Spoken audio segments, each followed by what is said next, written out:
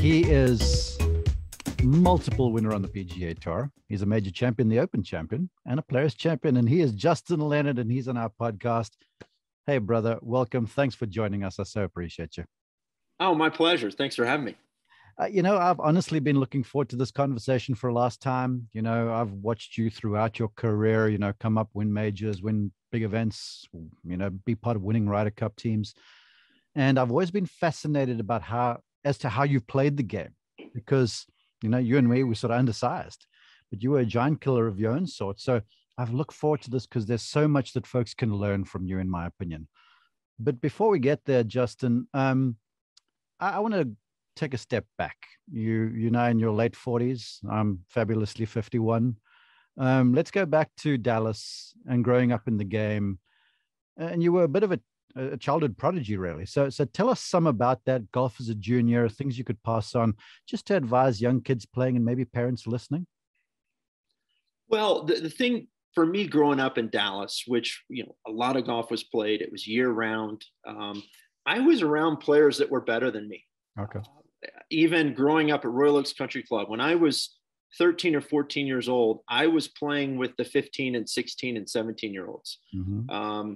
And they were hitting it 30 and 40 yards by me, just as some guys did, once I got on the PGA Tour. And so I had to find a way to compete. And I did it by, a really good short game, managing my game, all of those things. And, while I'm sure some of those high school guys didn't enjoy having to play with a 13-year-old, I learned a lot. I learned a lot about myself and how to kind of compete when I wasn't the strongest. I wasn't maybe the most talented, but I worked my tail off and I loved it. And for me, golf, it was always about putting the work in and trying to find ways to get better.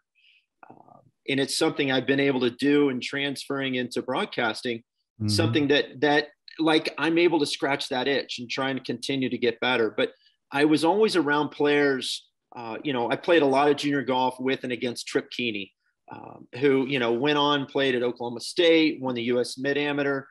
He never turned professional, but he certainly could have. And, there was another kid when we were 12 or 13 years old by the name of Jeffrey Wolf, and he played cross-handed. He was from Fort Worth. You know what? I remember that name because we lived in Dallas in 1985, and I, at the time, was 15, and I do remember that name. That rings a bell for me. I mean, he was 1.5 feet taller than the rest of us. His arms seemed like they were 5 feet long, and he played cross-handed, everything through the bag. And at 12 and 13 years old, we couldn't beat this guy, neither right. Trip nor I. And so that was like, there was always something out there that I was chasing, is my point. When I got into college, Phil Mickelson was in college. David Duval was in college. Stuart Sink was there. Brian Gay. I mean, I played against these great players. There was always something. So there was always somebody out there that was pushing me to find a way to get better. Even within my own team, there were guys at University of Texas that did things that I couldn't do. And so trying to glean a little bit of information from them, I always felt like I've been a student of the game and always trying to take some information in. And if I could make it my own, I would. And if it just really didn't play very well in my mind or in my swing, those kind of things, then I would just let it go. All right. There are a few things. I've got stuff spinning around in my head that make it my own thing. I want to drop the anchor over there in a bit. But before that, yeah. Okay. You talked about continual improvement, playing with the best, playing with better than you, striving to get better. To me, the shadow side of that is like, okay, there are frustrating days. There are days when stuff hasn't gone your way. And as a junior golfer, adolescent, all the stuff going on, hormones and the like, there's folks probably watching this and parents too going, oh, my kid is just so down right now. Any advice you could share about dealing with those days? Well, they're going to happen in the game of golf. No. I mean, it's a 4-letter word for a reason. Uh-huh. It's one we can all say. We don't always want to at times. Mm-hmm. And it's also like, that's part of life too. I mean, I've got 4 kids. 2 of my boys play some golf. One played as a freshman on the high school team here. And he's like every day, like, how come my scores aren't improving? I go, it's not always your scores don't always tell the story. Unfortunately, that's how you measure yourself as a golfer to other players. But as a junior golfer, you can't be so focused on the scores. And so, me with my, background in the game with yours, it's a little easier for us to see and to see improvement, to see, look, you're climbing the ladder. The scores aren't there yet, but at some point the light bulb's going to go off and there's going to be a huge leap. And I think that's something that parents and junior golfers need to keep in mind. Keep putting the work in. The scores aren't always indicative of what's going on with your game. And I always had kind of a longer range forecast. Okay.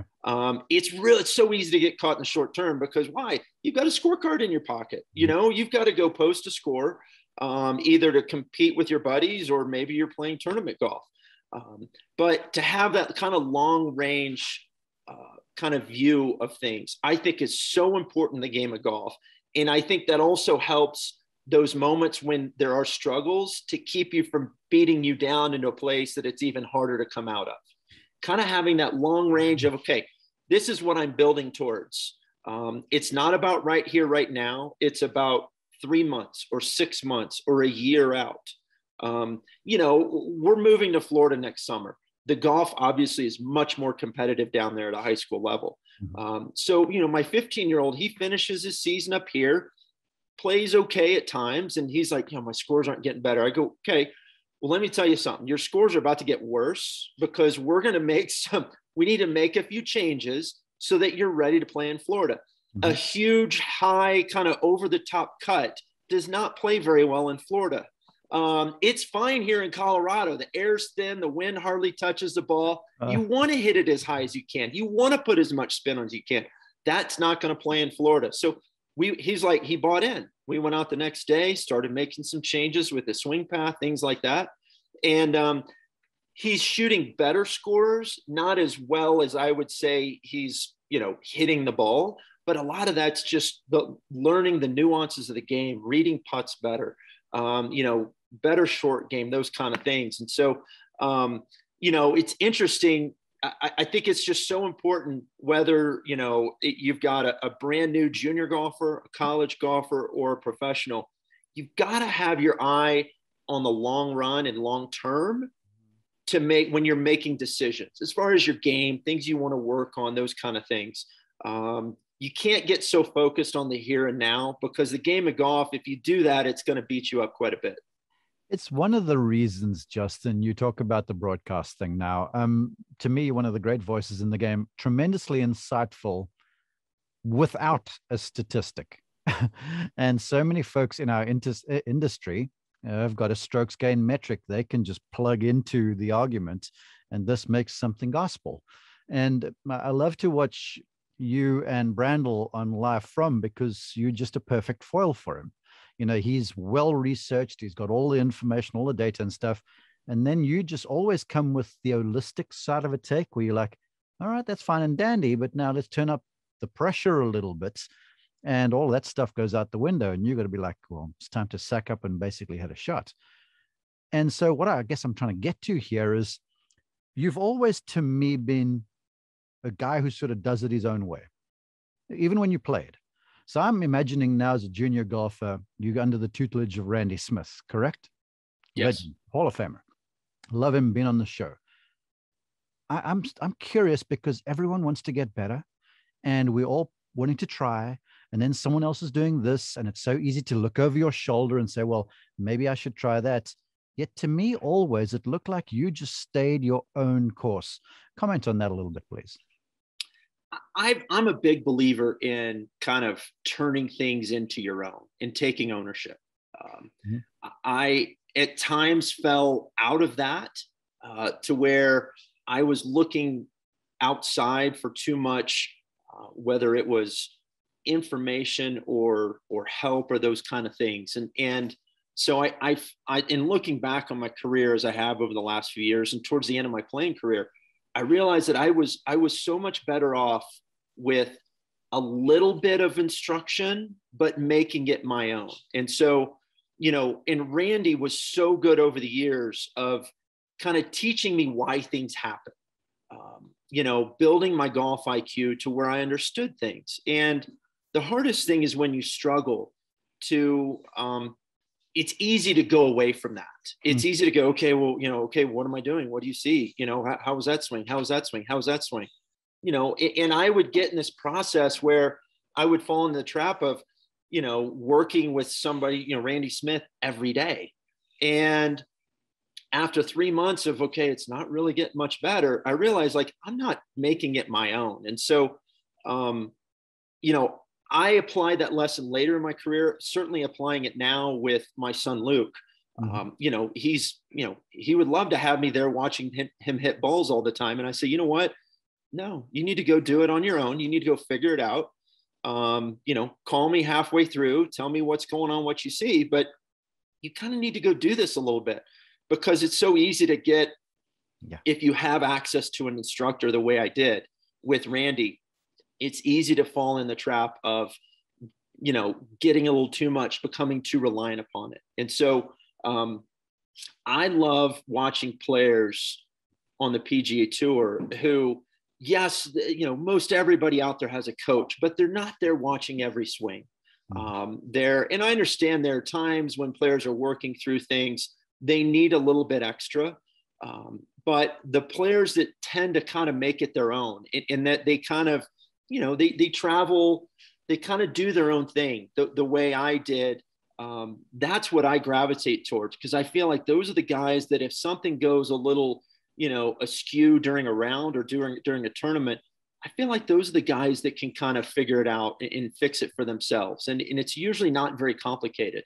Hey, along those lines, Colin Morikawa, I know you've got high respect for him. We all do. I mean, for the game the guy possesses, he and his coach, Rick, have been on here, and Colin said how Rick would introduce the concept to him, whatever it might be, and then just let him be and let him go about the self-discovery, because then, to your observation, ownership happens. And then you can sort of get your sinking ship back into the port with limited damage during a round. Pivoting real fast. I watched you play one time. It was in the US Open at Olympia Fields. I believe you certainly paired with my brother, who I was working with at the time, Trevor. And I believe Ernie else was in the group. And I was struck not just at your wedge game and your short game, because that's like a symphony to me, but the confidence you had in yourself, because it's so easy to be paired alongside an else or one of those generational sorts of people, not that you weren't, and to sort of get wrapped up in the other individual's game. Now, you played in the Tiger era. I want you to talk to folks about this, because confidence is such a fickle deal. And it goes so quickly if we get ourselves wrapped up in someone else. No, you're absolutely right. And I think one of the difficult tasks is to find confidence in ways other than just the scorecard. It can't be just about what you're shooting. And that's what I try and relay to my son, Luke. It's what I try and do as I've played a little bit more over the last few months in my own game. Is, okay, am I comfortable? Like, am I comfortable hitting a variety of shots? Because I've always moved the ball around, not big curves, but little bit, because that's how I control my distance and my height. And so, do I feel comfortable hitting those smaller shots? Not your full stock 8-iron, but instead of it going 150, like if there's a little bit of wind, and am I comfortable hitting it 135 to a back right hole location? Those kind of things. That's something you would practice, obviously, right? I think you have to practice it and find ways like that to build confidence, because it's not always going to come from the scorecard. And you're right, it is so fleeting. And trust me, I lost confidence plenty of times in my career. And I think I found ways to get it back by trying to do the things I do on the golf course more in my practice. Trying to hit those little shots. It wasn't just about stock numbers. And, I'm not a big launch monitor guy. I understand why people use them. I think in a majority of cases, they're overused. I like to hit little shots and move things around. I think there's a time and a place for getting your numbers, but you're not thinking about numbers, those kind of numbers, spin rates and those things, unless you're Bryson DeChambeau when you're on the golf course. You've got to create. And so I found ways, and Randy helped me find ways to create in my practice. And I think there were times when I struggled, when I got away from it. I remember a particular instance when I'd stopped working with Randy, and I was working with another instructor, and I was down in San Antonio. I hadn't been playing well for a while, and I knew Randy was going to be down there. He had a couple other guys, Ryan Palmer and Colton Oast and Harrison Frazier. He was going to be watching. And so I said, Randy, could you come watch me play 6 holes? This is on a Thursday or Friday, because it's very different from Wednesday, as you know, too, when the bell goes off. And so he watched me play. Watched me play. Go ahead. Wait, I want to stop there. Sorry to interrupt you, because I don't lose that train of thought. But I need the golfers listening to this, and this is coming from a major champion looking at me. The difference between Wednesday and Thursday is like the North and South Pole. And you guys feel it the same way than the average club golfer does when you're just practicing with your buds, and all of a sudden you're in the club championship. Am I right? You're absolutely right. Cool. And the thing about people playing in the club championship, they only get 1 major a year. At least I had 4 opportunities. But so Randy came out and watched me. And then I talked to him after the round. I said, "What'd you see?" He goes, "Dude, you're trying to hit the same shot every time." He said, that's why I was lost. He said, "Go back and start creating." He said, "Create on the range, create before the round, so that when you get on the golf course, you're moving the ball around, you're creating." Again, it's not going to look like Bubba Watson out there. He said, "But move things around, hit some different shots." So I got involved in that process. All of a sudden, the swing thoughts kind of went away. And I was simply watching like divot pattern and ball flight, as far as, okay, how does a divot look? And is the ball starting where I want to and curving the right direction? And so from then, like, completely got out of the funk that I was in, because he helped me get back to playing the way I did. And I think, so, the trap of getting into just hitting one shot, too much golf swing, I see it a lot. I'm guessing you see it a lot. The guys that go out that really move it around, and again, not big curvature, but yes, they have confidence in whatever their stock shot is, but they also have the confidence to maybe go left to right when that's not their normal shape, when they don't really see that direction as well. That's where confidence comes from. And that's not really related to the scorecard. It's about what you're doing out there. But I think it's so important to the things that you try and do on the golf course to bring into your practice and not get so wrapped up into golf swing.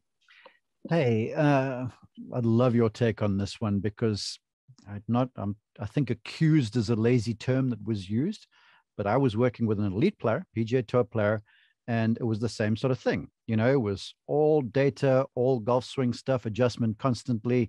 It's like chiseling. Eventually, you're going to chisel through the statue of David if you're not careful. And I said, he was hitting like a weakish standy up cut. I said to him, honestly, this is Wednesday afternoon, just hit a few draws for me. And so he does, and he starts hitting them, and the ball starts going better. And after about an hour, I hear this, "Can it be that simple?" And I was like, well, the truth of it is that you fix a fade with a draw and you fix a draw with a fade kind of thing. Could it be that simple? Now I'm asking a major champion. Well, what's your take on that? Well, it should be that simple. Yeah. We as humans have a way to complicate things. Mm-hmm. And with all the data that's available, all the strokes gain information, launch monitors up to our, right there at our fingertips, and certainly at the professional level, it's so easy to bog down in those things and start to overanalyze, overthink. I played the best in my career when I kept it very, very simple. And that's what, I try and teach my boys that are playing, is find ways to make the game simple. And going back to, making it your own, it's like, there may be something that I see in Luke's swing that it's like, okay, how are we going to correct, he's getting too steep. How are we going to correct that? Okay. And so you go through 2 or 3 things. You think, okay, well, can he think more about the club head? Does he need to think more about the right elbow? Does he need to think more about, the hips? And so understanding how he understands his body. Mm-hmm. And it, like you said, the hormones, he's 15, he's 6 feet tall. He's, 150 pounds. There's the ability for a lot of movement, Exactly. and trying to make things simple to where he understands it. I know you as a commentator and an instructor, when you're working with students, you have to get in their head a little bit and see, okay, how do they think? What do they, how can they relate to certain movements, whether it's, chipping and getting the club face open, whether it's in the full swing, those kind of things. And I think the better a player understands how they think, that's when they can start to put things in their own language.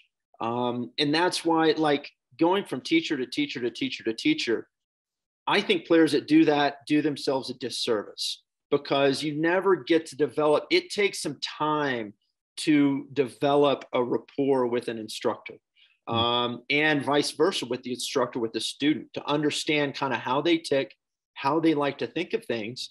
And once you get to a point where you kind of speak in the same language, then you can really start communicating. But that communication takes some time.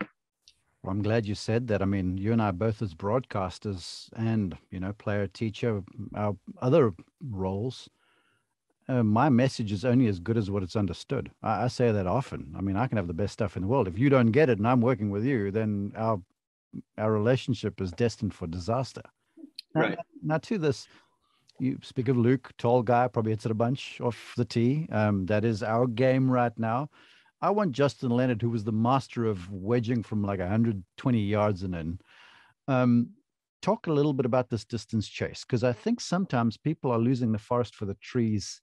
And I think the numbers are beginning to bear it out, because that whole just blister it anywhere and find the thing and hopefully play. They're firing holes in that stuff now, and there's still golf courses that need you to play the precision game. What say you? Well, I think fairways, certainly it's not as important as it used to be, but it's still important. I mean, it's harder to control a sand wedge out of the rough than it is from the fairway. I think there's, a lot of players these days, like they try and hit it as far as they can, waiting for that week when they hit the majority of the fairways. And the way the tour is set up with, the purse and the points and everything, like, you can have a very nice career doing that. I thought it was great. I mean, thinking back a couple of weeks ago when Rory McIlroy won the CJ Cup, he turned a very reachable par 5, probably with an iron, into a 3-shot hole. Why? Because he didn't need to hit driver. I think the players, there's a time and place. I think some players maybe use it, meaning their length, or try and take advantage of it, maybe a little too often. And then I think of Tony Finau, a player, I think he almost plays too conservatively off the tee. I think there's times when he needs to use that length. Look, I don't think we need a rollback in anything. I really enjoy the game the way it is, the way it's played at the highest level. And I think the way it's played makes it easier and more fun for, amateurs to play. I hit the ball 300 yards now because I live at 8,000 feet. And I know that's going to go back the other direction when I get to Florida. But also, I'm not trying to carry the ball 300 yards, because it kind of goes against my natural DNA. If I could gain 5 or 10 yards with the driver, but not lose any accuracy, because I'm just more comfortable hitting the ball from the fairway, because I'm not as steep going into it. I have less control than most from the rough. Yeah. And so for me, it's still, I'm comfortable playing from the fairway, playing my game and not trying to emulate what the best players in the world do. That being said, I experiment here and there with, especially with the driver swing, trying to hit a little more up on it, trying to use the ground more, because I still am much more rotational in my golf swing. And even with the driver, it's funny. I was at Jupiter Hills with Brad Fax and tinkering around, and we were practicing. Both my boys were out last weekend, and it started raining. So what did we do? We went inside to the teaching center. Mm-hmm. Well, the teachers there, they didn't have much going on. So all of a sudden we had Brad and like 3 instructors on the pressure pads and the mat hitting ball and video, which was, I know I just spoke against that, but I think every once in a while it's fascinating. Yeah, it's the first time, Mark, that I see my swing on video that I've actually seen my swing in like 6 years. Oh, really? And looking at it, I'm like, you know what, that's kind of how it feels. But there's interesting with the pressure pads, you know, trying to get a little more weight into my left heel at impact and past impact rather than more in the front of my foot. And so that's something like I'm going to tinker with a little bit. But you know what? If all of a sudden I go from hitting 10 fairways around to 8, I'm probably not going to do it. But every once in a while, if I've got a, you know, hey, there's a bunker out there, 270, and I need to really smash it to carry that bunker. You know, it's something I might, think, you know, transfer more in the left heel, those kind of things. But, you know, it's not something that I'm going to overhaul things to try and get better. You know, my DNA is my DNA. My swing is my swing. But if I can add a little bit here and there along the way, I think that's what we're all trying to do. The Reverend Justin Leonard. He's pretty. Here's the number. I sound like Brandel to you now. This was Lou Stagner, who was on the show here recently, been on a couple of times. We did a thing called Managing Your Expectations. Yeah. He just threw some little known statistics at folks to say, hey, consider this. These are the elite players in the game. Maybe you should take it easy on yourself. And the one was from 140 yards in the rough. The PGA Tour player hits the green 1 out of 2 times ever on average. So 50% green in regulation from 140 yards off the fairway. So that's backing up your point about finding the fairway off the tee. All right, let's talk about it. You are a master with a wedge. Always have been, probably still are. I haven't watched you play in a while. And I think you've led us into the secret, but I want you to talk about it.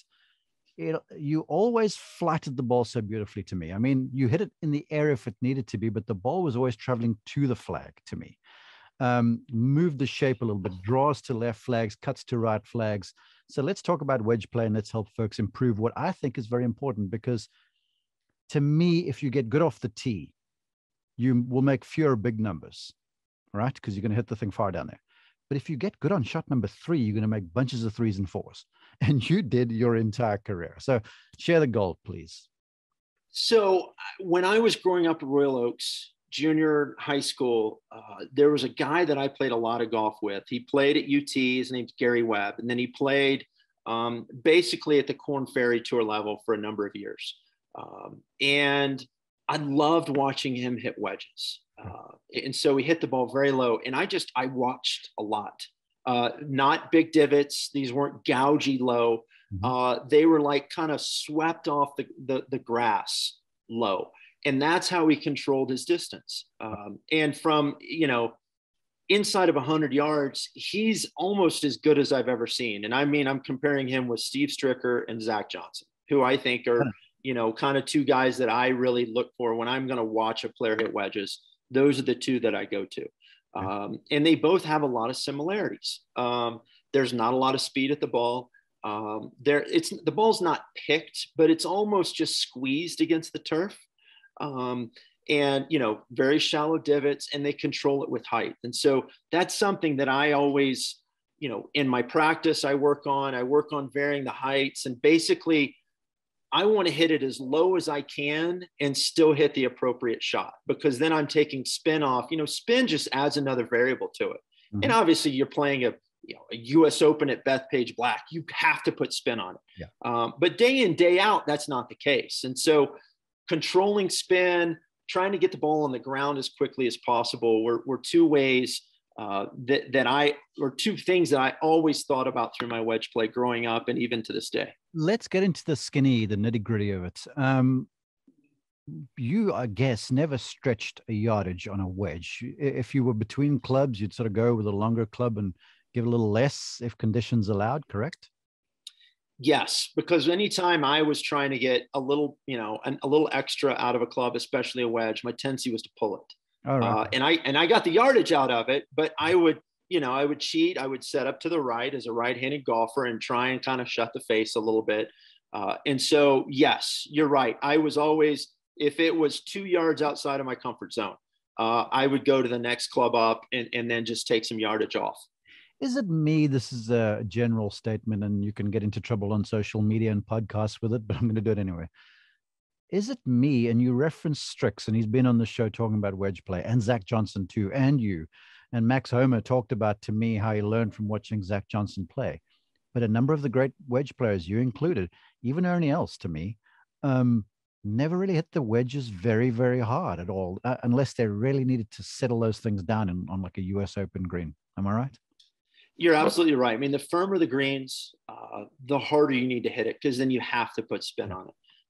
But by and large, week in, week out, it's more about control. It's more about understanding there's 5 different ways to hit a ball 87 yards with that particular club. And it's choosing, okay, what's best for the hole location, for the firmness of the greens, for this lie that I have, and for whatever conditions are going on, above the surface, meaning wind, and kind of understanding and being somewhat comfortable with all 5 of those shots. And there aren't 5 specific. I just picked a number, but I'm primarily a right to left player. And so I like to feel like I'm drawing my wedges, which takes spin off. It keeps it down. One of the reasons I always felt comfortable in the wind, because of, I was very comfortable taking spin off. But when I get to harder greens, or maybe it's a front pin over a bunker, those kind of things, then it's simple. I feel like I cut the wedge. Now I realize it's not going to go as far, but I can hit it harder because of that feeling. It gets a little higher, puts a little more spin on it. So again, talk about trying to simplify the game and draws and cuts. Do that with your wedges. I mean, I've not really worked with, but been asked questions by young players. I was captain the Junior President's Cup, as your brother Trevor has been, and talking about wedge play and moving the ball around, understanding if you have 3 wedges, like just because your number falls in the parameter of your 54 degree doesn't necessarily mean it's a 54 degree. You might be better with your pitching wedge, or, maybe you're comfortable, or the green's a little firmer. Maybe you do hit, your more lofted wedge hard.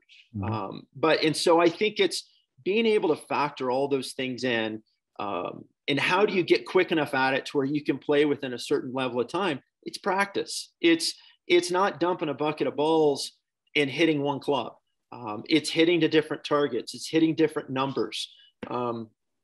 Zach has, he gets so dialed in on his numbers. I've been to his course where he plays a lot of his golf when he's at home at Frederica. You go to the back of the range, he's had concrete plates poured at 3 different numbers. And so, he'll pull back, and one day that far plate is 97. The other plate will be 91. The other plate will be 84. And he'll work on those numbers to where he understands, like, with this club, this is what it feels like to hit it 84 yards. And it's not necessarily some guys have to go to, okay, I want this to be at, 9 o'clock or 10 o'clock, wherever it is. How that's everybody's own personal, the way they think, but understanding, okay, I have confidence hitting both of these clubs, or all 3 of these clubs, these certain numbers under certain conditions. Those are the types of wedge players that I loved watching. And I think those are the guys that have a true understanding of, what it takes. I mean, Ernie, to me, he cut most everything, but yet he had the ability to cut things down a little bit and hit those little draw shots. And for somebody who could drive it as far as he did and as he does now, to have that good a touch and understanding of hands and how a wedge works, it's almost unfair. 2 more questions about the wedge game. One, do you advocate moving the ball around in your stance for different shots, or were you sort of one ball position and a very body alignment? I think you have to adjust. You have to move the ball around. I'll hit some shots with the ball almost on my back foot. Right. I would say I stay in the back half of my stance. All right. Very rarely do I move forward unless I'm very close to the green and, trying to open the club face up and those kind of things. But for the majority of wedge shots, say outside of 50 yards, I've got it somewhere in the back half of my stance, meaning, middle of my stance to my right foot. But yeah, there's times when I'm, and the key is, it's still, when you get it back, to stay shallow. You can't get diggy because that puts spin on it and that shoots it up in the air. So, understanding the golf swing enough to be able to shallow it out, even when you have it back. And I think a lot of that just came from, growing up in Dallas, Texas, windy conditions. I played junior golf in Abilene, Wichita Falls, and some in East Texas. And so, stop the wind. Yeah, you've got to be able to move the ball around and hit it off of different turf conditions. And I think growing up like that helped me, become a good wedge player. I'm going to show off the golf nerd in me. And I'm going to talk about the Brookline Ryder Cup in a minute. But you hold a wedge there. I can't remember. It was on a par 5. It was in one of the couples matches. It was a back hole location, and you hit this ball. It flew in there a little lower, landed, jumped, checked, just sort of dropped into the back of the hole. But it was one of those where you could see a change in arm speed and not the big full follow through. So I want you to talk to folks about just softness of arms and like follow through size on the creation of these wedge shots. Yeah, and to me, it all starts in the grip pressure. A tight grip makes it very hard to feel your arms and control the speed. So I always played with a very light grip pressure, especially my wedges.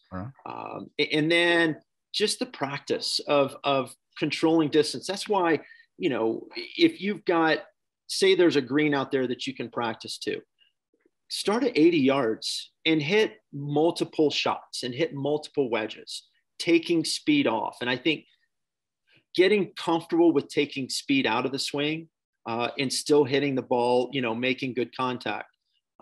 To me, that's the key to good wedge play. Is being able to slow things down enough. I love watching Justin Thomas with a wedge. I love watching him play golf. To hit it as far as he does, and the foot action, is something I cannot repeat without, a surgery lined up in my very short future. But to watch him control the speed of his arms and slow things down, he's an example of understanding the club, his golf swing, but also just creating different shots depending on what shot he has there facing him, and really being able to, as quickly as he can move, to be able to slow down that much and control things. It's awesome to watch. Learned that from Jimmy Johnson, who had worked for Steve Stricker. So there's a thread through there because Strix was one of the masters at it. Okay, let's pivot to the putting. If people toss out contenders for one of the great putts of all time, you'll be up there with the one on 17 at Brookline in the Ryder Cup. But I want to ask you this. When you won the Open at Troon, it was 98, I think it was? 97. 97, forgive me. You hold a putt across the green. It might have been on 15 or 16. And the conditions were horrid out there. And those greens over there, there's not big movement, but they're humps and hollows and all sorts of stuff.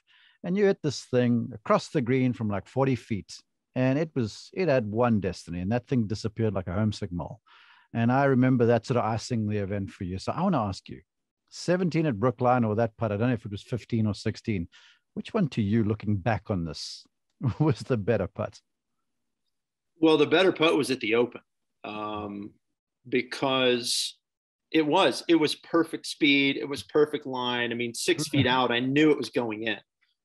The one at Brookline, let's just face it, it was going too fast.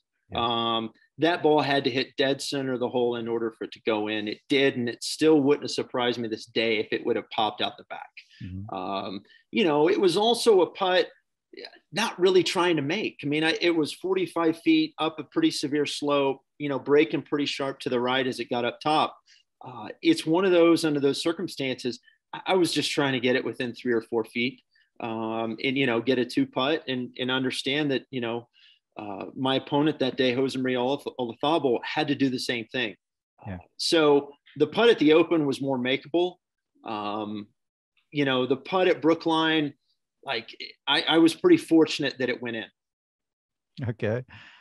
At the Open, I wouldn't forget this as long as I live. And it spoke to me again about the confidence that we referenced earlier. And you've got a great way of doing this, and I'm envious. Look, we all want the stuff that we don't have. Like, I also want to drive the thing far. But I get jacked up and I get excitable when I announce and I go too fast.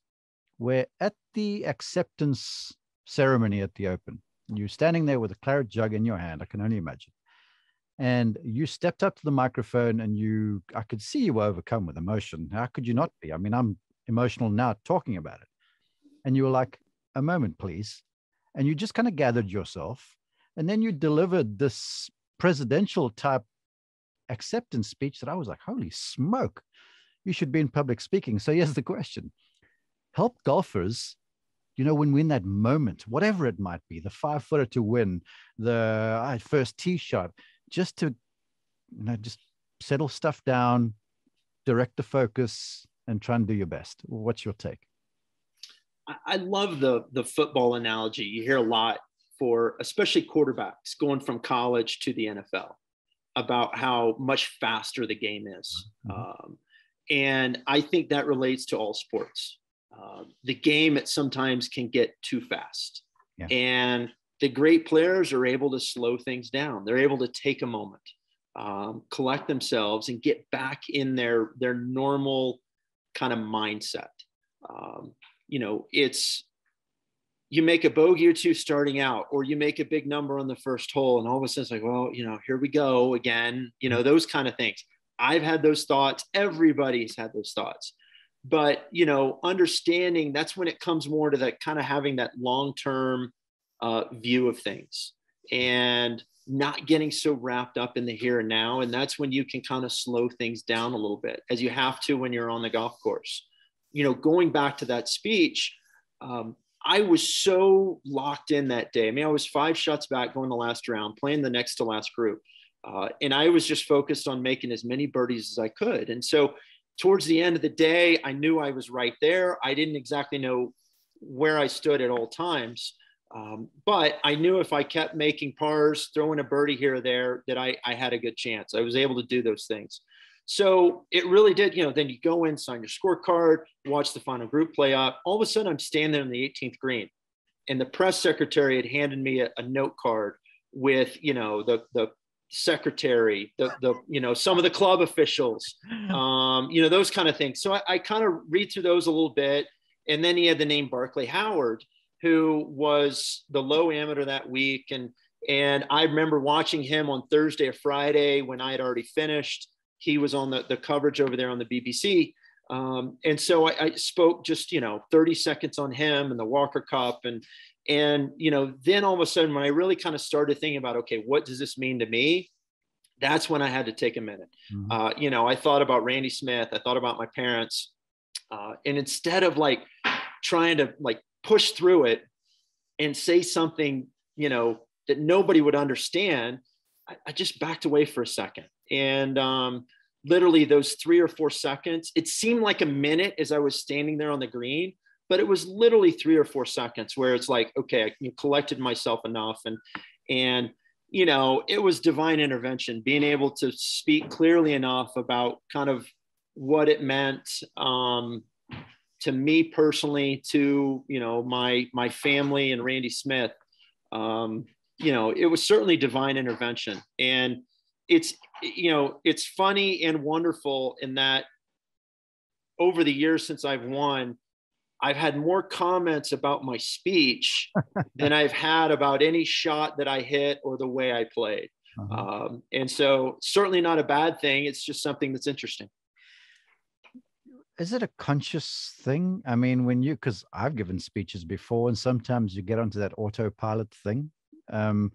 And then you're getting a bit overcome. Was it conscious where you were like, okay, I've just got to step away? Was this, or was it just completely reflexive, this move that you made? No, it was reflexive. It was, literally I just kind of started to grasp what I just accomplished at that moment, because I'd been so busy trying to get to that moment. And so, to take a minute and kind of collect things, I think it's something I don't do often enough in television. The doing the live telecast, as a lot of times you've only got 4 seconds, 6 seconds. It's happened so fast. Yeah. It maybe later on the weekend when there's only, 2 or 3 groups still out, you've got more time. But certainly doing studio shows, doing live from with Brandel. There are times when I'm talking because we've got 3 minutes on a topic. And it doesn't sound like a lot of time, but in television, it really is. Mm-hmm. And I know Brandel's going to take 2.5 of those minutes. And so I'm going, okay, 30 seconds, but even still, sometimes I'll be mid-sentence going, where am I going with this? Yeah. Okay. So just take a second, and I, especially early on, I used to listen to a lot of the shows that we did because they're replayed and everything. And so I would hear myself say, all that in between. And I was trying to give myself a second to think. And that's something that I'm still working on, is just, what? It's okay to take a pause, Similar, yeah. to just take a beat, collect myself. I'd rather say something, in less amount of time that's more understandable than just talk because it's my turn to talk. Yeah. And I think there's times in our business and in all sports, I feel like commentators talk too much. Yeah. And it's okay to let the picture on people's screen. A lot of time it speaks for itself. Mm-hmm. And so that's something that I've gotten more comfortable with and need to continue with, because there are times when I can't add anything to what's going on the screen. And so why even try? Mm-hmm. And so that's something that I, in my experience as a broadcaster now, I see it in other sports as well. We're paid to talk, but we're not paid to just jibber jabber. Like, we're paid to entertain or inform. Mm-hmm. And so I think discovering that line is something that I've gotten better at, but it's something I can still improve upon. I don't know. I think you're doing pretty well. In my opinion, you're one of the best. Hey, listen, I appreciate your time. I've kept you for a long, long time. Just one more. Yeah. I asked this to minds that I appreciate. So I want to say this to you. And all the things you've won, I think you've won 14 PGA Tour events in your career. Correct me if I'm wrong. You've won a major championship. You won a Players, Ryder Cup winner, the whole thing, a celebrated broadcaster now. If you had something to do over, as you look back on it and you were writing your memoirs, would there be such a thing? And if not, no stress. Well, 12. I won 12 events. Thank you for the extra two, though. I really appreciate that. You're welcome. If there's a shot that I could take back, okay, right. I got to relive it a whole lot about a month ago at the Ryder Cup. It's number 18. I had a one-shot lead playing the 18th hole. Came up a little bit short. It's kind of an odd shaped green, and I came up a little short. I didn't get the ball up and down. So that's the one shot. When people say, well, is there one that kind of got away? Certainly it was the PGA in 2004 at Whistling Straits. The other thing, I think I took myself in the game way too seriously early in my career. I was kind of seen, and I was seen as being kind of dour, no personality or sense of humor. I think I took the game a little too seriously. The good thing is that I was playing well, and so it seemed to work for me at the time. Yeah. But like having the perspective that I have now about the game, my place in it, but really understanding more the relationship that players need to have with the fans that are there in attendance, to the tournament staff and the sponsors, being able to be on the broadcast side of things. I now realize the importance of that. And I got better at it later in my playing career, but early in my career, there were certainly, times when, golly, I could have handled that better. Or, why not stay an extra 10 minutes and sign autographs? Yeah. And I mean, Steve Sands loves to bust on me because he was, as his job was after a round, asked me a couple questions. And as Steve always does, he'll say, hey, do you have a moment? And one time I walked past him, I go, you know what? I'm going to pass. And he brings that up to me in jest all the time, but it's like, why did I do that? And so I wish that I just would have had a better understanding of everything outside of what I was trying to do. I think I certainly could have put a few more smiles on people's faces as I was playing, and certainly before and after rounds. I was very kind of myopic in my view and self-centered, as a lot of great athletes are. That's why I really appreciate the athletes that aren't, that seem to go above and beyond to, to do the right thing for fans, for sponsors, for television partners, all those things. Those things really stand out for me. And I wish I would have done a better job of that, especially early in my career when I was playing so well and had a platform like I did. Well, stand out. You're outstanding. I appreciate you joining us. I appreciate your time. I love your work. Folks want to find you. Is there social media they can go and check you out or something? Yes. Let's see. I changed it. J Leonard Golf. I think it is at J Leonard Golf on Twitter. It was JL Mountain Man or something, wasn't it? It was. And then when we made the decision to move to Florida, I thought, okay, I can't be JL Mountain Man down there. So, J Leonard Golf. And then I think like Justin Leonard 02 or something on Instagram. I'm not really heavily involved in social media, but if like there's a bear that's eating a pumpkin off our front porch this time of year, and I've got a picture of it, that's the type of stuff I'm going to post. Fantastic. Thank you so much for your time, Justin. I appreciate you. Mark, my pleasure. Thank you.